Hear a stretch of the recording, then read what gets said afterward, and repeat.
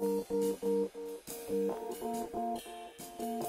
guys, Jen Sewell here from A Grateful Studio, and thank you so much for joining me. I'm super excited because today I'm going to be introducing you to my new designer series, Cutters and Silk Screens. These have been brought to life by the wonderful Rhonda over at RJ Crafts. She has brought my designs to life. I am super excited and I cannot thank her enough. I just love how these turned out. Now what I'm going to be focusing today on is what you all voted for, and that was my bumblebee cutter and silk screen design. Now this is the necklace and earring set that I showed recently, and overwhelmingly the poll chose bees for you guys to take a look at. We do need our pollinators, and I super love bees, so today is going to be inspired by spring bumblebees, and I hope you like this tutorial. And I really love to play with colors, and I'm going to be focusing on creating a bee and an aster flower. I just like, I love bumblebees, I love bees, any type of bee really. And I hope this inspires you to create some very cute, beautiful jewelry of your very own. So again, thank you for stopping by, and enjoy the tutorial, everybody. So I wanted to do a quick video on the sizes and the different cutters that you can use with the new bee stencil, as well as my next upcoming tutorial on pandas. Rhonda over at RJ Crafts is a genius because she makes so many different sizes of designs that it really makes it easy to just go out of the box and do different things and fit different things in different places, and it just gives us all such a an easy way to come up with something really creative and unique. So I wanted to show you guys some of the sizes compared to the stencils, the silk screens, I mean. I always call them stencils. But in the video I make this this necklace, or this pendant, which is the smaller size of the V-shaped cutter. But what I wanted to show you was how the bee can fit in all these different cutters in some way, shape, or form. As you saw here, I didn't use the cutter to actually cut the bee out. I just placed it over the flowers here, and it gave a really cool look. And then on this one, I cut the bees out and placed them over the top. So there's different ways you can do that. I'm sure you've thought of these already, but I just wanted to show you that the bees can fit in the Mai Tai cutter. They can fit, of course, in the teardrop cutter. You can put bees on the collar cutter, and you can find these all at RJ Crafts. So you can put bees on the collar. I can't remember what number this one is, but of course you can put bees here. You probably put a few of them, maybe a large one in the middle, like the larger bee cutter, and then put the other ones the smaller one facing the main bee. So there's different ways that you can come up with this, but I wanted to give you an idea of how you can use your bee cutter or your bee stencil on all these different cutters. I hope you come up with some beautiful bee jewelry of your own, and please like and share this video if you'd like to see more tutorials in the future. You will be alerted to when my next video pops up. So thank you so much for joining me. We're about to start. Some of the tools that you are going to need is, of course, stencil or not stencil, but silk screen number 267 and bumblebee cutter set. You can find this in the link below, of course. Head on over to rjcrafts.com, and you can see that right here. And get this set. I'm also going to, I'm going to be using the smallest bee, and I think I'm going to use the second largest or second smallest bee cutter as well. So these right here are soft bee necklace cutters, and I'm going to use the smallest set of the V-shaped necklace pendant cutters, a ball tool, razor blade, an oval shaped cutter. Now it's really small. I don't think it's more than an inch, but this is the cutter I'm going to use. And the color that I'm going to use for my bees is this beautiful orange. These are both premo colors, and this is fuchsia. And I'm going to mix both of these together to get a really cute and pretty color going for our bumblebee.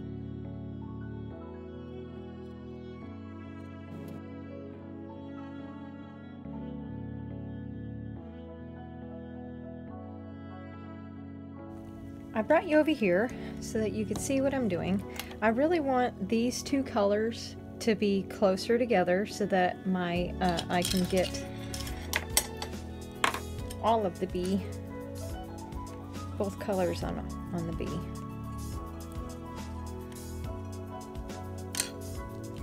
So I'm going to kind of squish this a little bit together to make it more narrow so I can bring those together.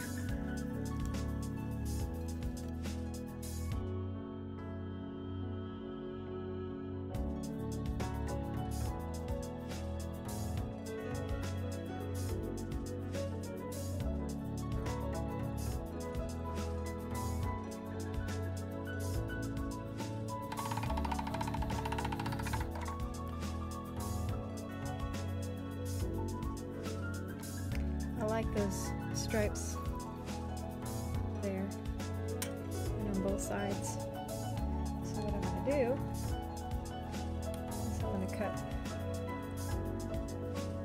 a piece off.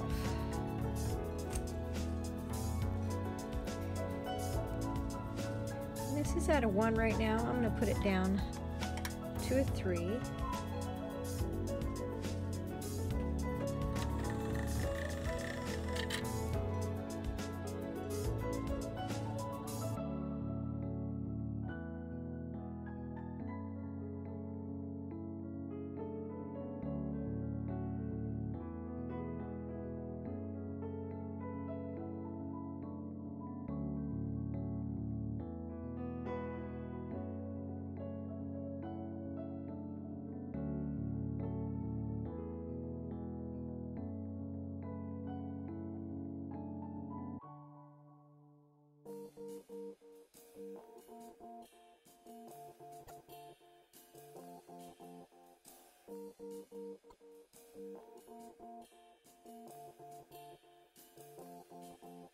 Here I have my Premo bright green pearl set at a number 3 on my Atlas 180, and here I have purple. This is Premo purple mixed with just a touch of white, and I'm using my oval cutter and then cutting off the sides of the oval to create the leaves for the flower that I'm going to put on my pendant.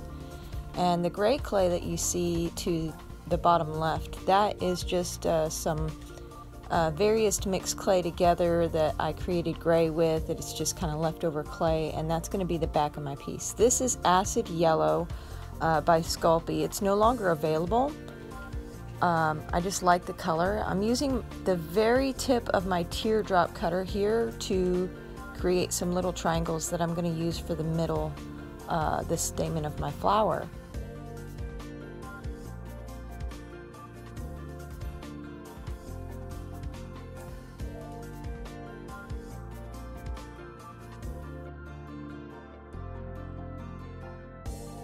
And I'm using my ball tool to just kind of curve my leaves around and just create the look of my leaves. I want them to be kind of pointed upwards because that's the type of flower that I'm creating.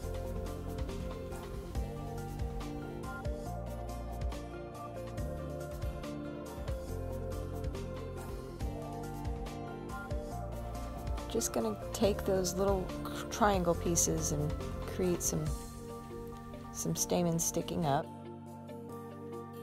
Ball tool to help point those upward without smashing them with my finger.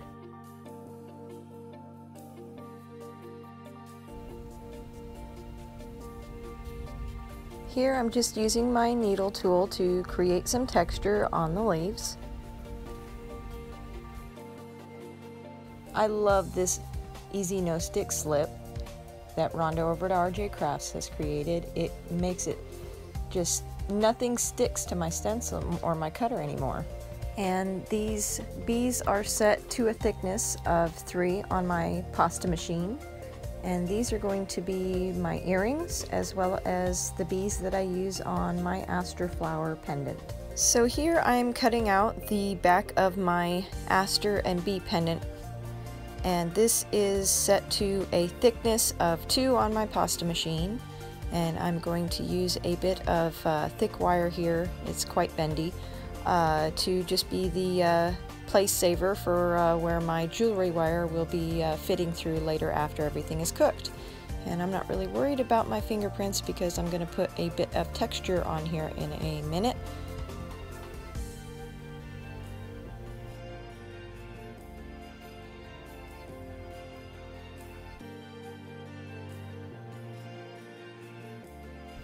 And I want to put some texture, and I love the swirls, although I didn't put the swirls on well enough on the right side as I did on the left side, but that's okay because I'm going to cover them in bees.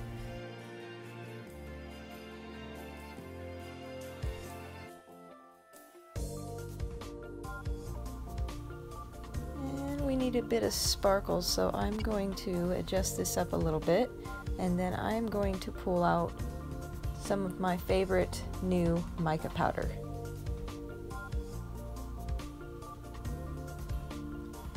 And I'm using the green and blue pearl colors. You can find these over at RJ Crafts. I bought the whole set. They're all awesome, and you get a lot of it for your money, so it's a good price too.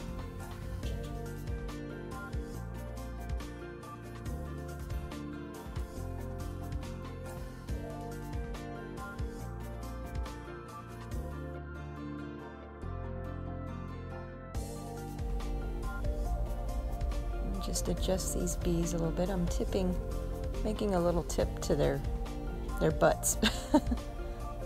And then I'm going to take some gold mica powder, and I'm going to finish off the stamen, and I also am going to add a little bit of gold to their butts because I want it to look like they have picked up a little bit of the pollen that is on the flower.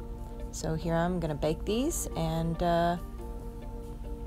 for 1 hour at 270.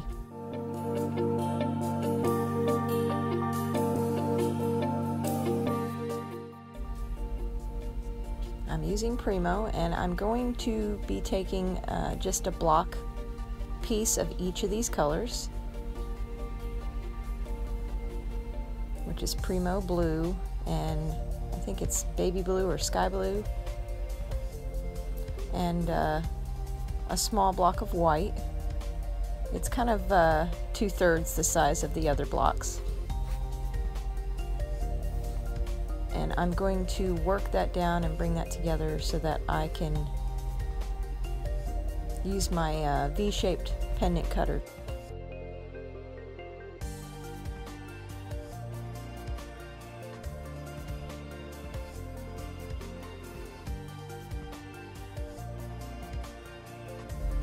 Working this to about the size of my smallest V-shaped cutter, and this is a setting of 3 on my pasta machine. I'm going to take my roses, and you guys have to take a look at Gail Thompson's rose cane tutorial to make your own rose canes. This is just regular pink and white roses. I love them. And I'm using my finger to kind of flatten them down first. I'm not worried about fingerprints right now because I'm going to take a sheet of copying paper and I'm going to burnish these roses on here, so there won't be one single fingerprint left behind once I'm done burnishing.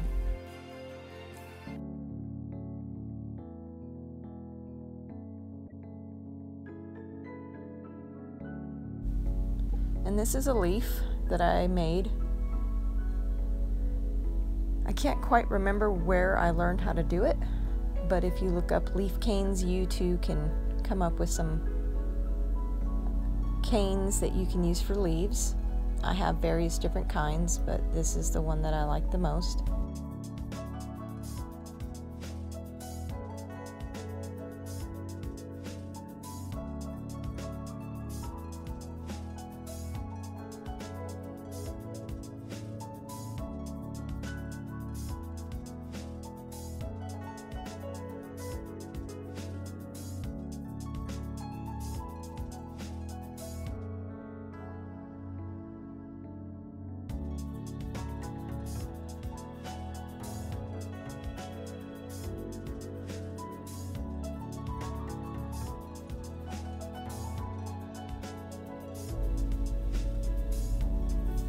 Here's where I'm going to take a regular sheet of copying paper, I'm placing it over the top, and I'm burnishing.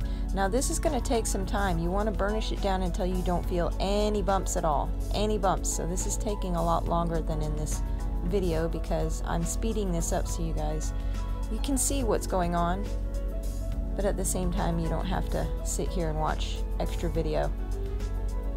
And I'm just going to take my V-shaped cutter and figure out exactly where I want it to land.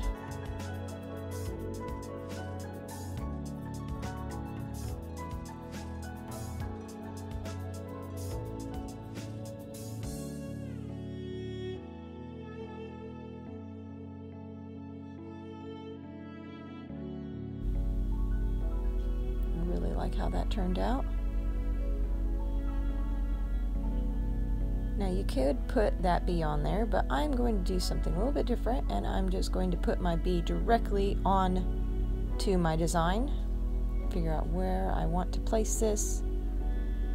Yeah, like that right there. And you're gonna see it turns out actually pretty interesting being able to see the blue and the rose underneath the bee. Now this is something, if you guys don't like using the card method, you can put a mop brush into a little tiny bit of paint. You do not want your mop brush to be soaking with paint. You just want it to have just enough on there, and you can stipple that over the top of your stencil, and check this out. It actually worked out really well. Here I'm going to show you how I do my roses on my spiral earrings. Basically the same way I did the necklace part. I just add the roses on there and I burnish it. Take my blade to kind of tuck everything back into the size and shape that I want, and then I'm going to cut these into strips and wrap them around a metal straw. I have lots of metal straws. Some of these strips are going to be a little bit thicker than I'd like, so I might have to trim some of these down.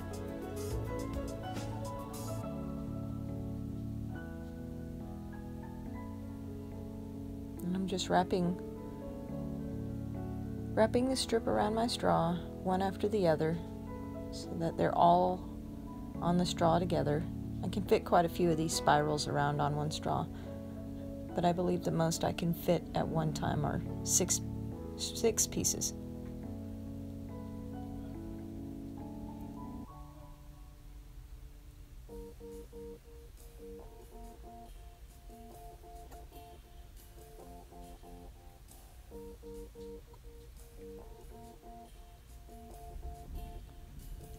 Now this is dragonfly glaze. I'm using, I believe, the blue, purple, violet.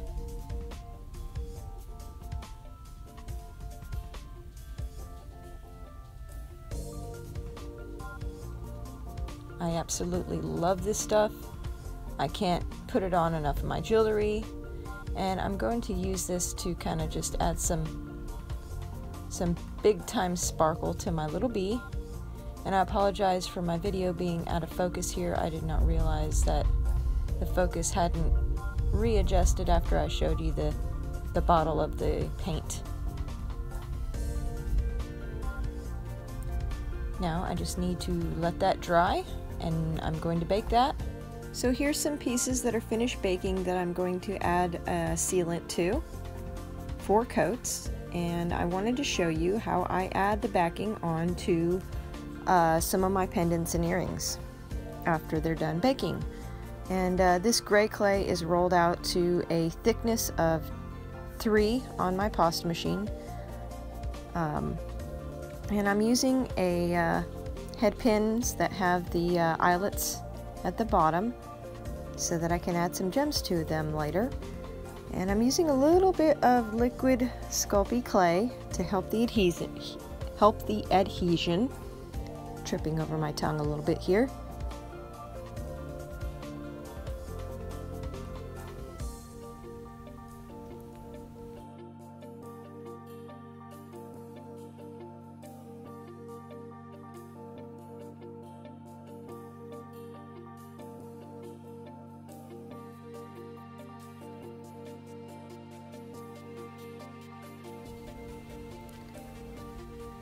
And I just want to tuck those little eyelets at the bottom, or the loop, into the clay so that it doesn't twist around and move around after I put them onto the French hook earrings.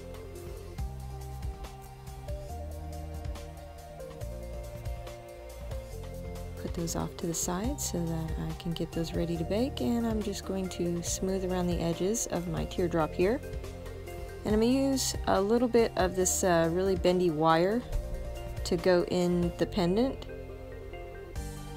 as a place setting or place saver for my jewelry wire. And again, a little bit of Sculpey clay to help the adhesion, and set this off to the side to bake for a second time.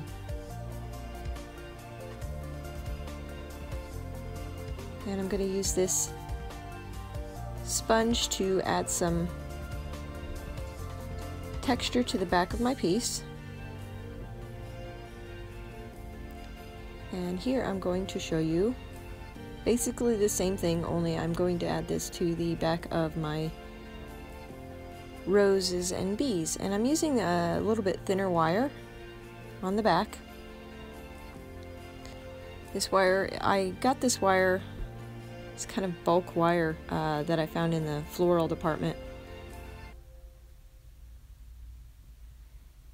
And the good thing about adding the back after the front has baked is you don't have to worry about fingerprints or distortion.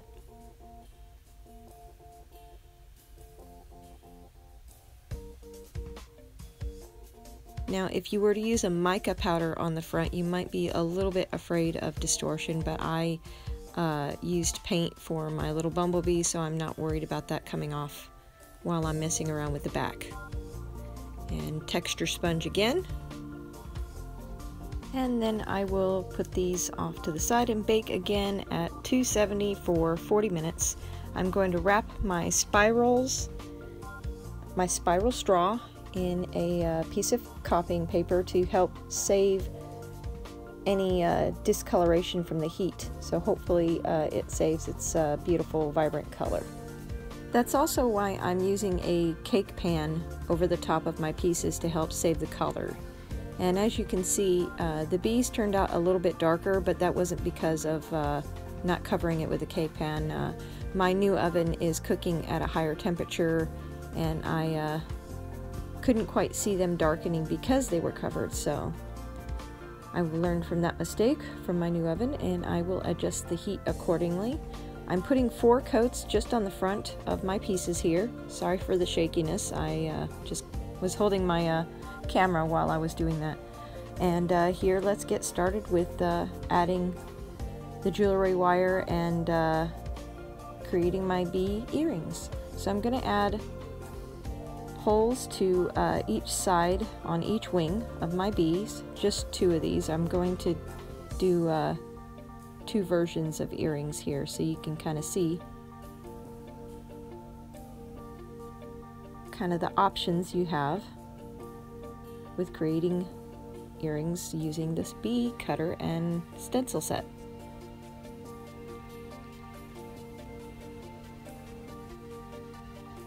So as you can see, I've pulled the wire out and I'm going to put my jewelry wire in. Now sometimes this can be a little tricky because the wire might not go in smoothly at first, but do not worry, it will. Just keep trying. Now let's get beading. So I'm using white, yellow, green, and purple seed beads. As you can see, there are black there. I decided not to use black. Just didn't quite suit the colors I was looking for to go with this particular pendant. And I'm also using some beautiful green heart optic glass beads, as well as some purple check crystals. So I'm going to speed through these and bead up my pendant here.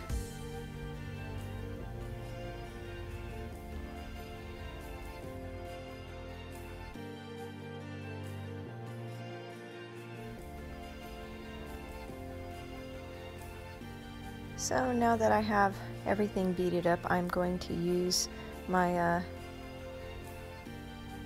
jump ring to put on the ends so that I can add my flower toggle clasp pieces to both sides of my pendant to finish this necklace off, and then I will start working on adding very similar beads to my earrings to match this pendant.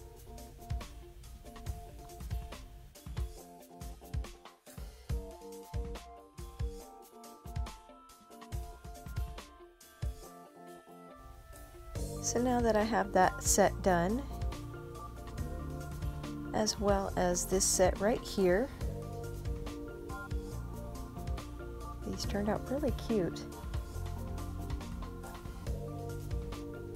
Now let's work on the blue sky and pink rose with a little bee on there. And I'm going to take my hand drill and drill holes while the spirals are still on the straw. This just makes it easier so that I don't accidentally push too hard and end up breaking my spiral. Although if your spirals are cooked to the correct temperature, they should be quite bendy, but despite bendiness, sometimes I've still broken spiral earrings while putting the holes in them, so I find this is just a little bit easier to do while they're still on the straw. And I'm adding a hole to the top of the spiral as well as the bottom of the spiral near the point of the spiral.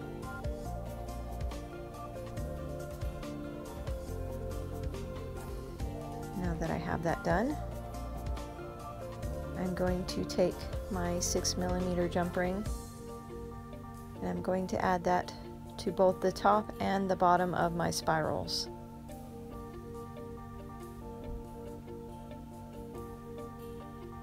But first I'm going to add them to the fish hooks. Close that up.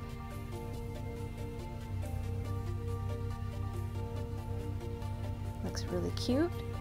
Now I'm going to do the same on the other earring.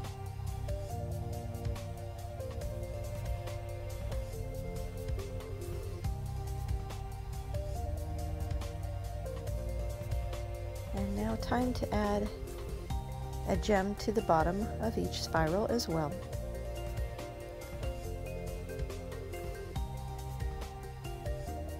And these are just round Swarovski crystals. I purchased these when they are on sale over at Hobby Lobby, but I'm sure I can purchase them online for cheaper. I'm just not a great judge of character when buying certain crystals online and figuring out what their sizes really are before I purchase them. So I end up with a lot of stuff sometimes that I'd rather not use because it's either too large or too small for my purposes. Now that those are done, I have 3 sets of bee earring and pendants. I hope this gives you some inspiration on the various ways that you can use really any of Rhonda's silk screen and cutter sets.